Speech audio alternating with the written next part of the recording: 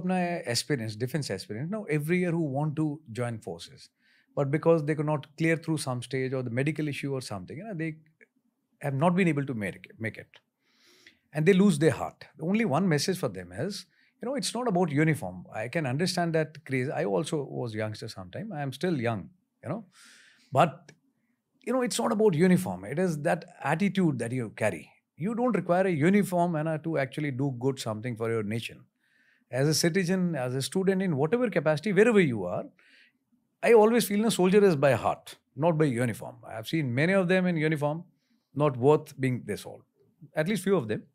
And I've seen many of them who had never donned a uniform, but they are amazing.